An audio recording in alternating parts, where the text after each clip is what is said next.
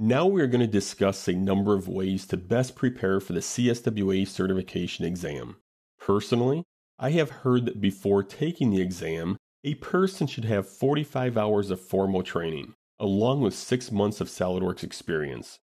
I have also seen SolidWorks resellers state that after a person completes their 4 days of training at 7 hours a day, they are also prepared for the CSWA exam.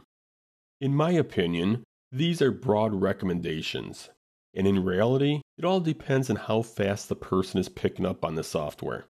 I teach a 15-week, 45 contact hour Introduction to SolidWorks course, and I have seen students taking the exam complete the exam in half the allotted time and receive 100% on the exam. However, I also have students in the same class that find the 3-hour time period is not enough, which then results in failing the exam. I believe once you complete the lessons in this Infinite Skills video, along with doing the SolidWorks sample CSWA exam, you will know without a doubt whether or not you are ready to attempt the exam. And if not, there is nothing wrong with that. At least you will understand what your weaknesses are after completing these lessons, and you will know what to brush up on. In addition to these Infinite Skills lessons, there are many resources available to help you prepare for the exam. SolidWorks has a YouTube channel which has several lessons dedicated to CSWA preparation.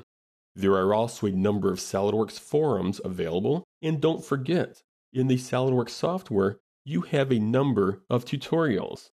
Like I said earlier, you will know after you complete the lessons in this video if you are ready or not. The great thing about the lessons in this video is that you have been exposed to all facets of the CSWA exam and should not be surprised by anything that you find on the exam.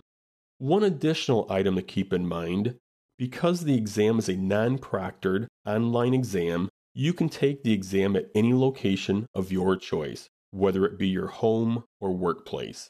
The main thing you are looking for in a testing location is a distraction-free testing environment.